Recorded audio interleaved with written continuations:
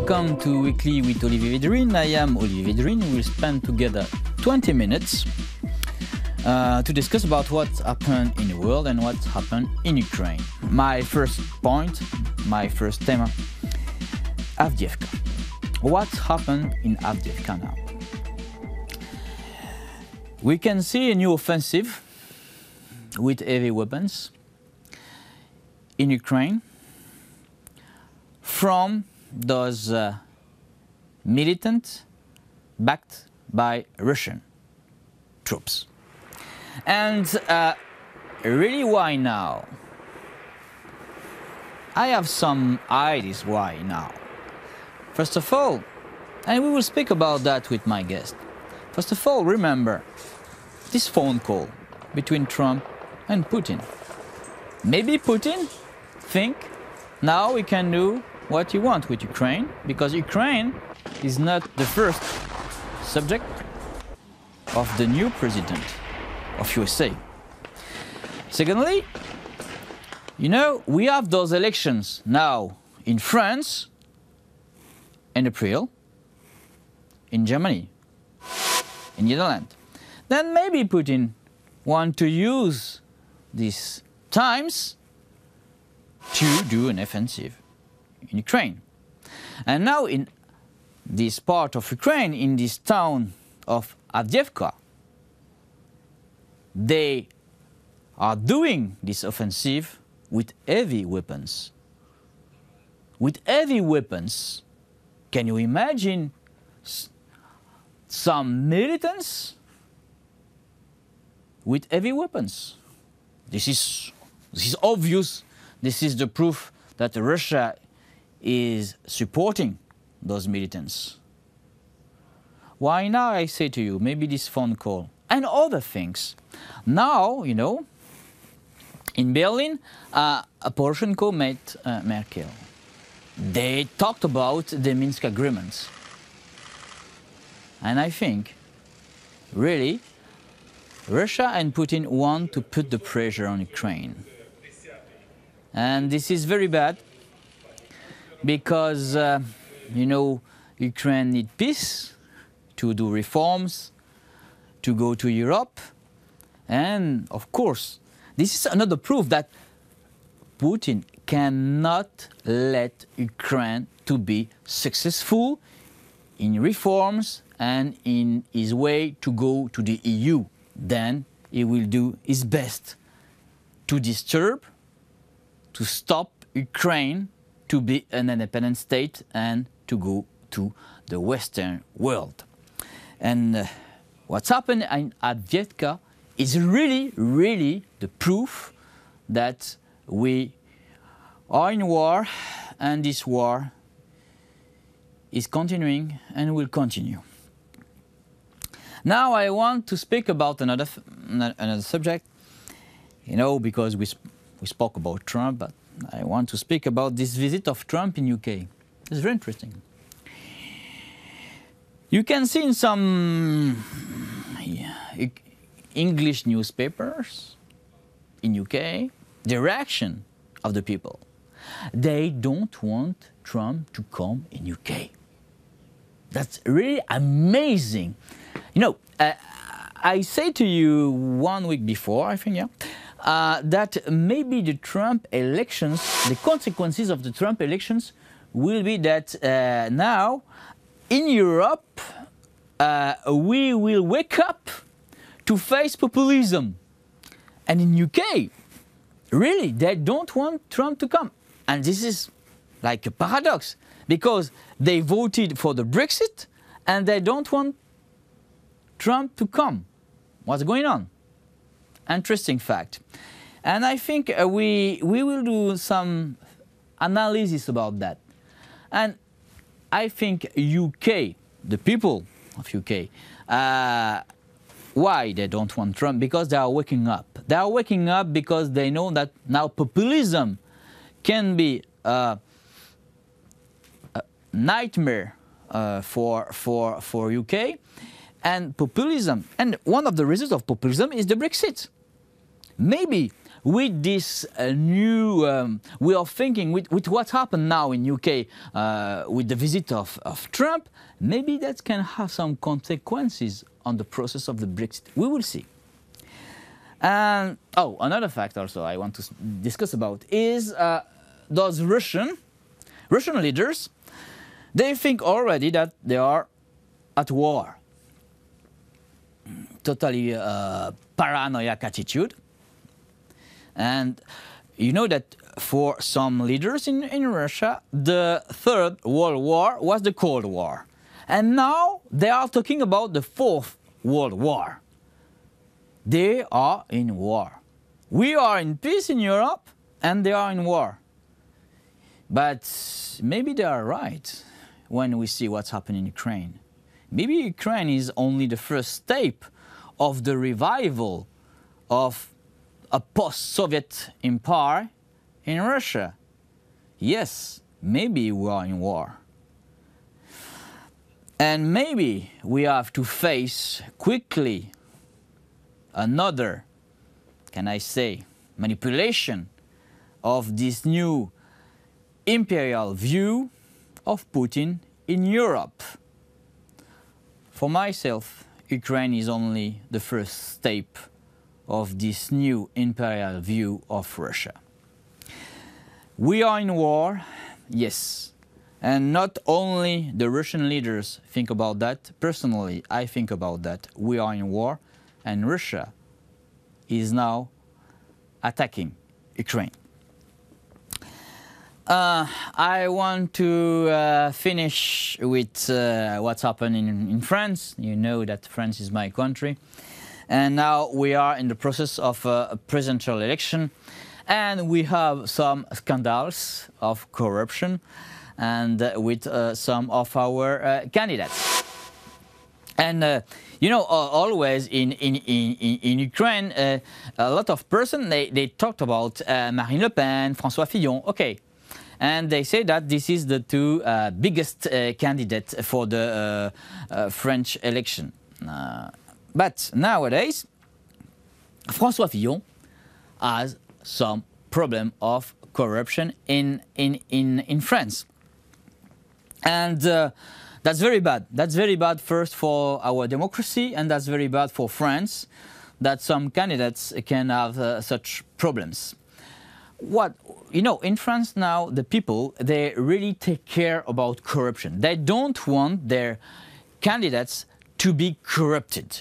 And really, now we have this, in France, we are in this mood that we want our politician to be clear, to be sincere, to be honest. And this campaign in France now is very interesting because the people are waiting for morality in this campaign. And the example of this case of corruption with François Fillon is very interesting. Because now in France, a lot of persons, a lot of citizens are fed up about those politicians who are corrupted, who take money from the parliament, give to their family and all that. France is changing. France wants a clean political, clean political world, clean political candidates, and that's very good because I want to end this question with the example of General de Gaulle. General de Gaulle was not corrupt. General de Gaulle was sincere, clear and honest. And I think in France we want a new General de Gaulle, a man who take care about our country and not about his own pocket. And this is what now in France, in a lot of area, from the right to the left, from the left to the right, a lot of people want that clean person. I repeat, from the right to the left and the left to the right, we want a clean candidate. I am happy to receive today my guest, Volodymyr Polevyj.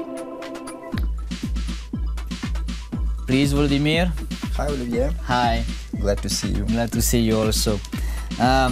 Then you are an expert in security and military affairs, and then we will talk about what's happened in the east of Ukraine. And everybody know that the situation now is very difficult, and we can see some new offensive. Then, for you, can you present maybe what is the situation at the front now?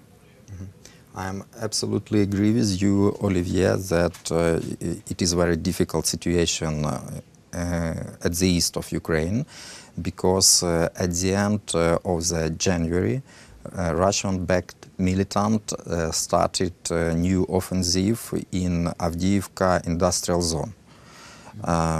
They launched many multiple launched missile system, rockets, the artillery. They used the artillery, the mortars, and after that they started the offensive.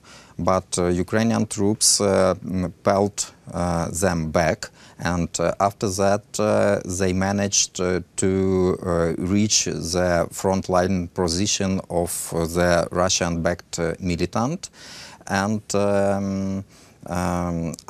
after this, separatists started to shell the Avdiivka. And this shelling could cause the humanitarian catastrophe in Avdiivka district.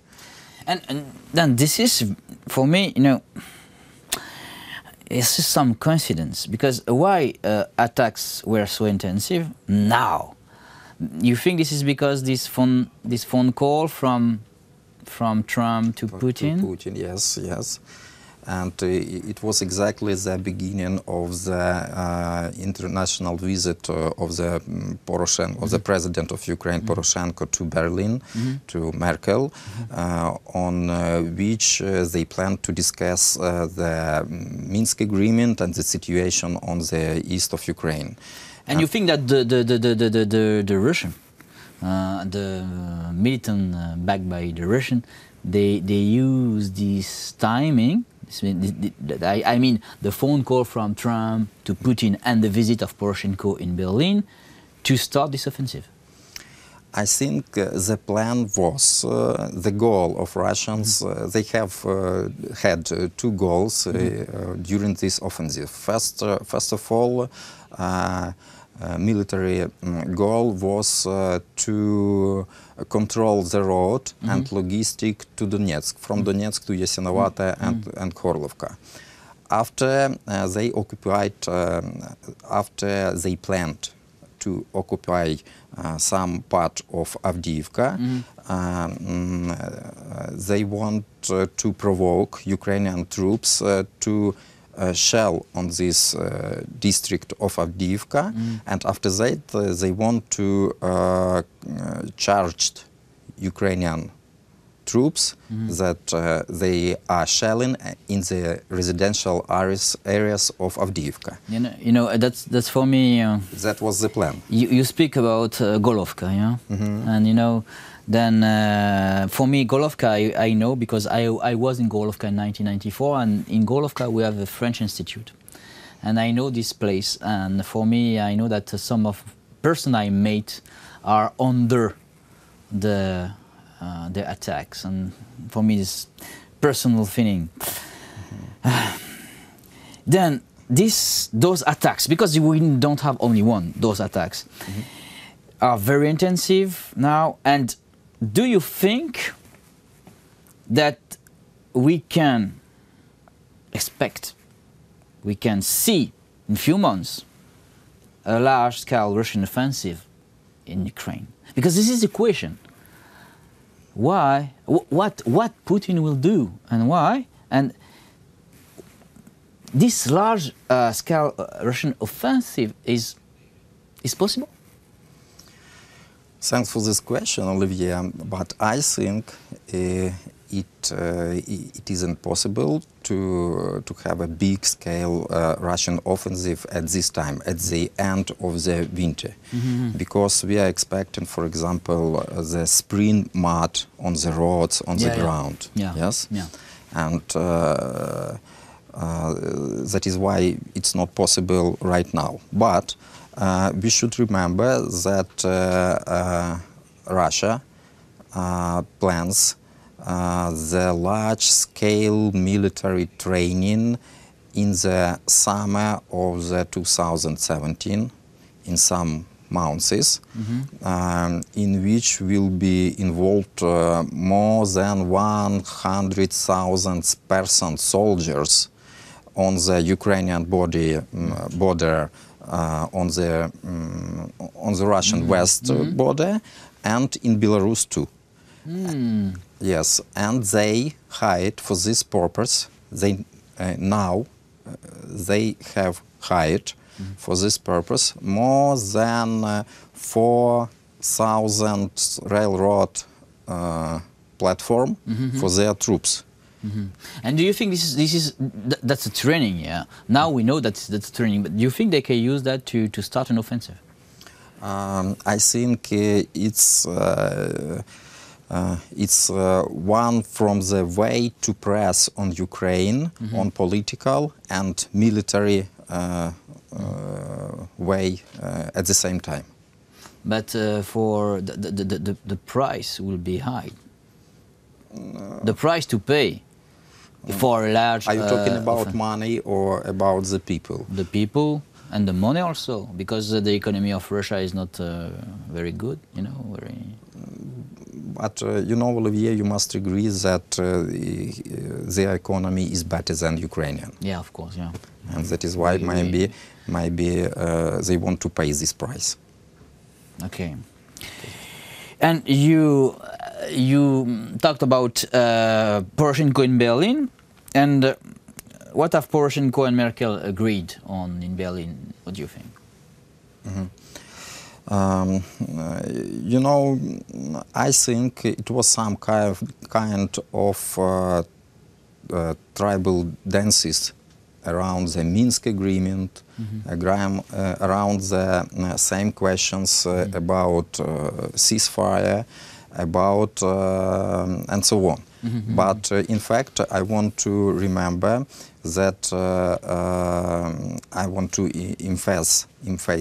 I want to put emphasis that Minsk agreement is totally Russian document, and there is only one beneficiary from this document, and this beneficiary is Russia, not Ukraine. And that is why that's not enough to discuss only the Minsk agreement. If Merkel says we should maintain Minsk agreement, that's a bad thing for Ukraine, except the ceasefire. Okay. Because the other points are to change our constitution. Yes, and to I know recognize the status of...